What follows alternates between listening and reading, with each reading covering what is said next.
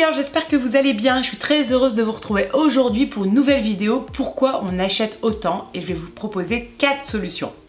Donc j'espère que vous allez bien. Je suis très heureuse de faire cette vidéo qui me tient énormément à cœur pour bien comprendre pourquoi nous avons autant besoin d'acheter des nouvelles pièces dans son dressing. Je vais tout vous expliquer et je vais vous donner des solutions. Idéalement, hein, c'est quand même mieux. N'hésite pas à t'abonner, ça me fait super plaisir. Tu peux aussi liker cette vidéo si elle te plaît. Tu peux me laisser un petit commentaire, notamment si parmi les solutions, il y en a une qui te tient à cœur. N'hésite pas à me le dire sous la vidéo. J'ai un petit guide gratuit si tu le veux. Ça te permet de mieux comprendre comment te mettre en valeur et notamment quelles sont les couleurs que tu peux privilégier à proximité de ton visage et comment associer les pièces pour un look canon. On y va. Pourquoi nous achetons autant de vêtements? Il faut savoir que nous sommes des êtres de changement, nous sommes des êtres qui aiment la nouveauté. Donc on a besoin de changement dans notre vie et on a besoin de nouveauté et on pense que le vêtement peut venir pallier à ce besoin. C'est vrai, mais il n'y a pas que le vêtement et justement il vaut mieux trouver des autres alternatives que d'acheter toujours des nouveautés et toujours des pièces parce que là du coup ça t'embrouille la tête et le dressing. Deuxième raison, on est très influencé par les marques, c'est leur job, hein, de nous donner envie, le marketing, la com, on a envie de ressembler aux mannequins. Les influenceurs aussi sont très bons pour nous donner très envie.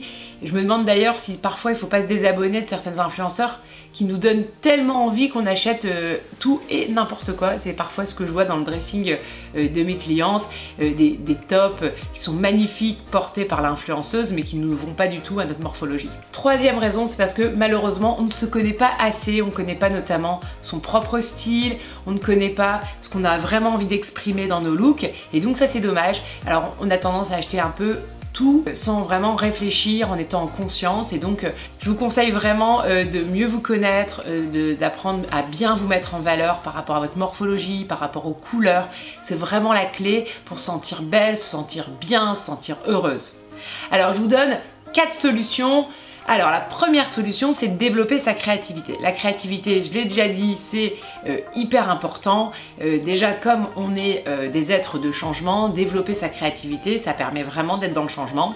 Donc par exemple, associer les pièces différemment, oser des looks différents, ne pas avoir des looks qui sont déjà faits dans son dressing. Par exemple, j'ai parfois des clientes qui me disent bah, j'aime bien porter ce top avec ce pantalon, mais c'est dommage parce que on peut associer par exemple ce top avec plein d'autres choses dans son dressing et on se prive de plein de looks différents qui peuvent nous rendre très heureuses. Deuxième conseil, on fait des ateliers créatifs, on fait des choses créatives chez soi, par exemple créer des bijoux, faire des bougies, cuisiner, faire des ateliers de céramique. Ça c'est quelque chose qui nous apporte vraiment du bien-être. On développe sa créativité, on est dans le savoir, le toucher. C'est génial pour le bien-être intérieur et donc je vous invite vraiment à faire des activités qui vous rendent heureuse autre que de faire du shopping et d'acheter des nouvelles pièces. Troisième conseil, on est dans le changement dans sa vie, on change tout, on change sa déco, on change la disposition de son dressing. Par exemple, on peut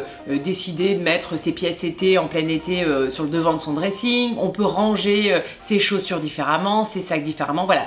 On range différemment les choses. On peut aussi bien sûr faire des modifications dans sa déco. On peint un mur en couleur, on ajoute 3 coussins de couleur dans sa déco. Moi c'est quelque chose que je fais beaucoup, changer ma déco. D'ailleurs mes beaux-parents quand ils viennent chez moi ils me disent toujours qu'il y a quelque chose qui change dans ma déco.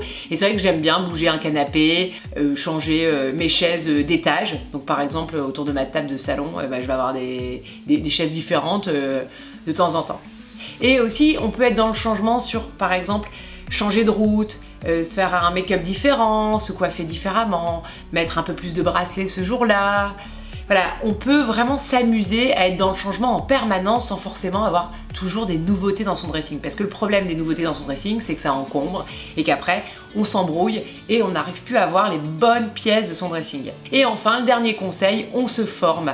Apprendre à se mettre en valeur, c'est un vrai plaisir. On kiffe vraiment, on se fait plaisir pour soi, on apprend à exprimer pleinement sa personnalité via ses looks, on comprend mieux comment associer les pièces, on comprend mieux quelles sont les couleurs qui nous vont vraiment à nous. Vous savez, moi c'est vraiment un kiff de déterminer la colorimétrie pour les femmes, pour qu'elles se rendent compte de la gamme de couleurs qu'elles peuvent porter et notamment aussi cette fameuse couleur waouh, la couleur qui nous rend vraiment mais sublime, qui est vraiment un indispensable dans votre dressing. Par exemple, moi, quand j'accompagne en coaching individuel, eh ben j'ai du ressenti, et quand je vois certaines couleurs sur des femmes, eh ben j'ai des frissons au fond de moi, et pour moi, c'est cette fameuse couleur qu'il faut savoir détecter pour son propre dressing, pour avoir un dressing vraiment génial pour vous. Dites-moi en commentaire si vous aussi vous avez détecté cette fameuse couleur clé. Aujourd'hui, je peux vous accompagner pour déterminer votre saison parmi les 12 saisons. Je vous mets le lien de mon accompagnement juste en dessous. Je vous embrasse très fort et je vous dis à très bientôt sur Instagram et à la semaine prochaine sur YouTube pour une nouvelle vidéo. Je vous embrasse!